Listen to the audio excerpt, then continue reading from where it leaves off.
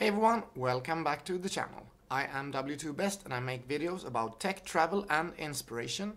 If you're new around here, I would be really happy to see you as a subscriber to the channel. I will be putting up a lot of content over the upcoming weeks because I'm out traveling on an Interrail trip for 6 weeks all around Europe. Right now I am in Prague. I went here after a wonderful weekend in Berlin. And I'm on my way to pack up and then head to Vienna and then head to Budapest for a really big dance camp that I'm always attending in Budapest. In this video, I wanted to go through my USB-C charging setup that I'm using while I'm on the road. If you watch my videos about computers, you might have noticed that I always mention USB-C charging as quite a big feature. The main reason why I'm doing that is because of this kind of travel setup that I'm going to show you right now. I'm using the Dell Inspiron 15 7000 now when I'm out traveling. It's working really well, it's the perfect format and the perfect power, although the keyboard problems are really annoying when I'm out traveling. So I always have to have my Logitech external keyboard with me as well, because otherwise I can't type, and that kind of kills the purpose of having just a laptop. But there's not too much to do about it right now. I just have to accept it and then have the keyboard and the motherboard fixed right when I get back home in the middle of November. My USB-C charging setup is the following on this trip. The main charger I'm using is this LV Sun that I've shown you before.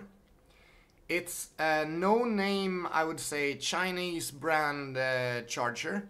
I got it off a cheap Swedish website where you can get all kinds of computer and phone accessories. And the reason why I really like this is that it's lightweight, but it's 90 watt, so it's got a decent amount of power. It's got quite a long cord, and there is the USB-C end. Then it's got this cord with this connector in the other end. And that connector is quite crucial to this whole setup, because I don't want to bring too many cables in general, because I only travel with one bag. This Cabin Zero Military 48 liters is the only bag I have with me, and bringing too many chargers and too many cables will just be too annoying and take up too much space in that bag. So I really wanted to minimize as much as possible how many pieces of charging equipment I could bring. The second main part of my USB-C charging setup is a power bank that both charges off of USB-C and can charge via USB-C. The power bank I'm using on this trip is this Eglo 97 watt hour and 60 watt power delivery power bank. It's really darn good.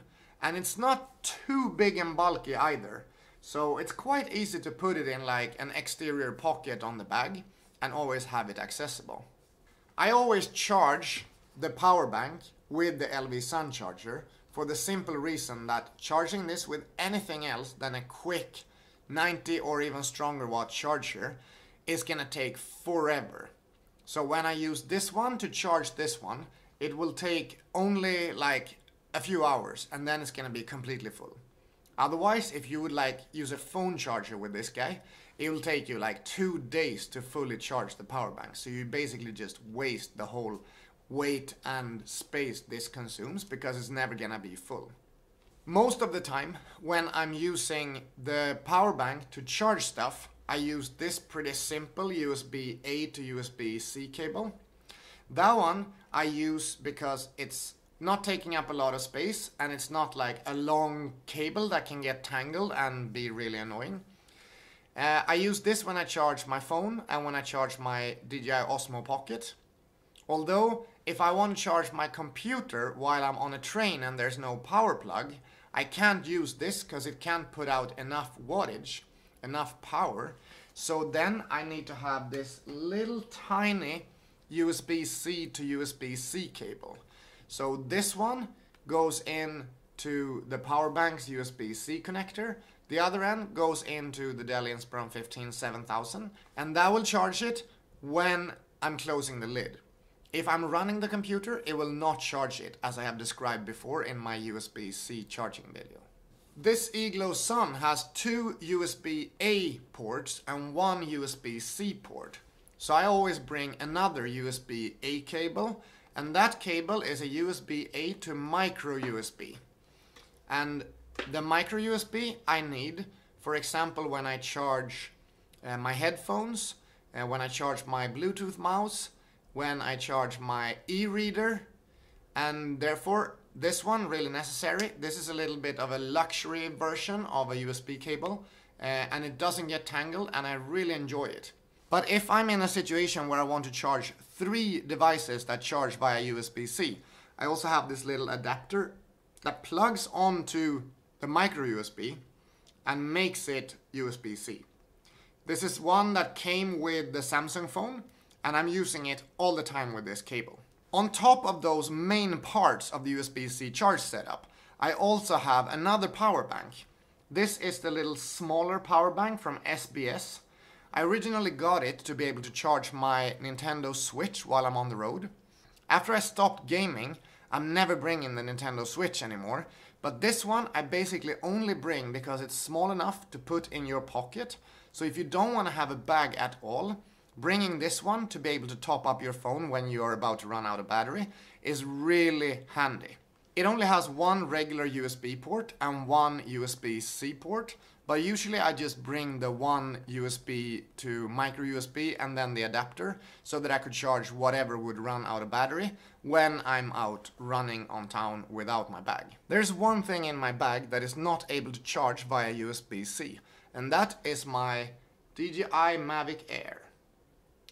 And honestly, I thought I would make more use of this because, you know, you see all those YouTubers traveling with drones and shooting drone footage everywhere. But I'm actually a bit uncomfortable to fire up a big drone. I mean, not essentially that big, but still, like, firing this one up and just flying above people, above buildings. I haven't been that comfortable using it. But just since I have used it, I just need to fire up this footage that I shot on Tempelhof in Berlin, because that was a really nice place to fly the drone. However, that's not the point. The point is that the DJI Mavic Air won't charge with USB-C. The DJI Spark, the lower end model, will charge with USB-C, but this one you have to have a separate charger. So this is the separate charger that I have brought to be able to charge the batteries of the DJI Mavic Air. And as you can see, this has the same power plug as my computer charger. So I would just grab the computer charger, plug it into this one, and then I can charge my DJI Mavic Air batteries. My Sony Alpha A6400 that I'm filming this on right now will charge via USB, but since you can only charge 1 battery, and that is the battery that you have put into the camera, I actually ended up bringing my external charger for this camera as well. It also has the same power plug, so I would just take the same power cable from the computer charger, plug it into the camera charger, and then I'd be able to charge 2 camera batteries at the same time, which is a really good thing when you're doing long shooting sessions or when you're out on town shooting a lot of pictures. Those are all the parts in my complete USB-C and micro USB charging setup. I wish that I had a few more things that would actually charge via USB-C, but I don't want to have to upgrade all of this stuff just because I want them to run via USB-C. So I can't be bothered. I'm just gonna keep on bringing that micro USB cable, and I love the gear that I've been traveling with. I think this setup that I'm using, I'm just gonna keep using it. I don't see much potential to upgrade stuff here. It doesn't weigh too much, it's not too bulky, and it goes perfectly well with the other stuff that I have in my bag. I'm W2Best, I make videos about tech, travel and inspiration. If you want more of my content, please subscribe to the channel, and then I will see you in the next video. Bye bye!